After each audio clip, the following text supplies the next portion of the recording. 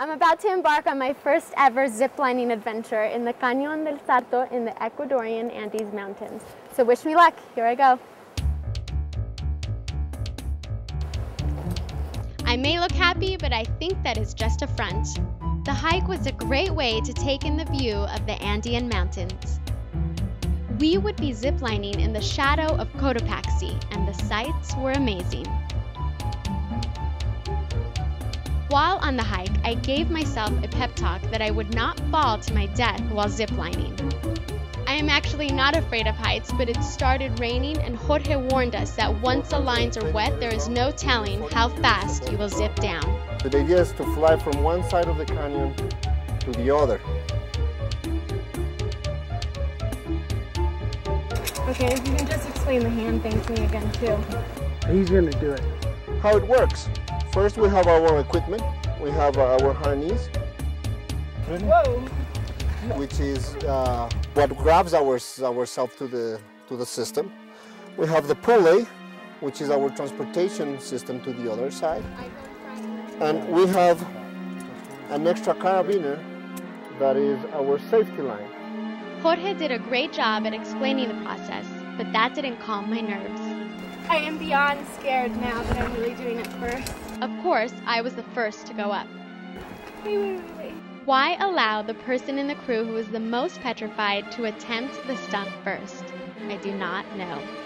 That's it. So it's pretty easy, okay? You have anything to say?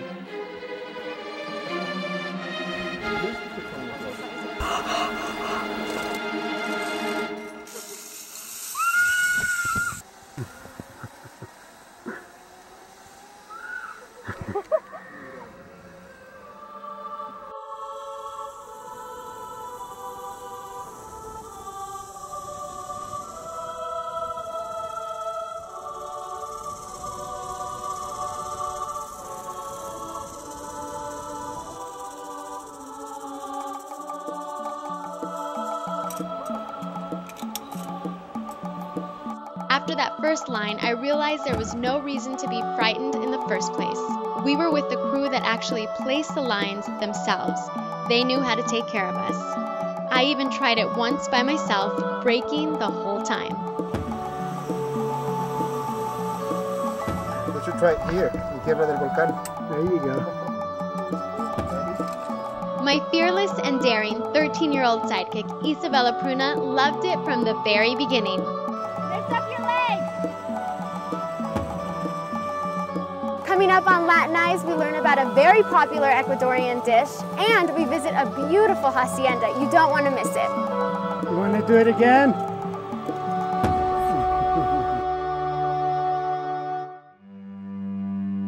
Tostado y locro de papas. Y el papa está aquí. Our last adventure in the highlands would blend the past and present foods of Ecuador. One of the most popular Ecuadorian dishes is the locro de papa, which is like a potato soup. What we have here is we've remade a chagra hut where we're going to learn how it was originally made. So I get to test my cooking skills and see how I can do. The ladies that helped me are experts. They peeled the potato in 2 seconds. I needed a little more time. No puede ser como tú. Oh, I'm almost done. Did it. Peeled my first potato with probably the biggest knife I've ever used. This dish dates back to the Inca times and is made with simple but great ingredients such as potato, cheese, and corn. This would not be the first time I tasted this insanely tasty dish, but it definitely was the best I had the entire trip. Another fun tradition in the Ecuador food experience were the drinks. In the horn was aguardiente. Cheers. A common drink in South America with a strong licorice taste, a favorite of my Colombian family. It was definitely a great way to forge a relationship with my new Ecuadorian friends. The memories of these adventures will forever be imprinted in my mind. By this time in our travels throughout Ecuador, I had been able to see and do so much. In such a small country, I had already been in the middle of the world. ridden horses surrounded by volcanoes, and best of all, I met incredible people. Yet, there were still great surprises around the corner. We were about to venture into the Amazon basin, a land full of mystery and exotic life. We would be tracing the footsteps of one of the first women to ever cross the Amazon. I was ready.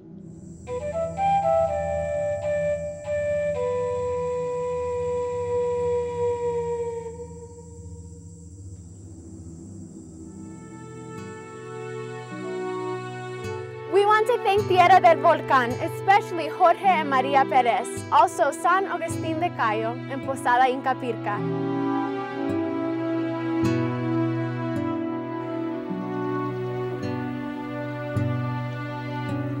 Our search for the Inca remains and our quest for high adventure has brought us to the right place.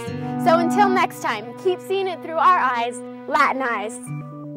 In this case we find millipede, and actually you can difference millipedes and centipedes because these guys, they have 4 legs per segment.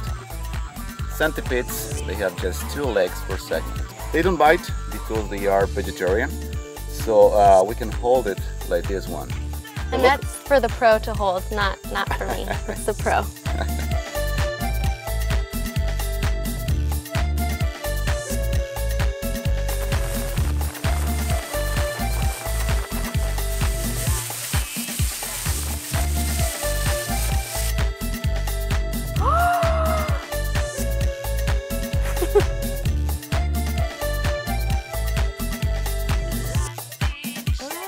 Oh, it won't bite?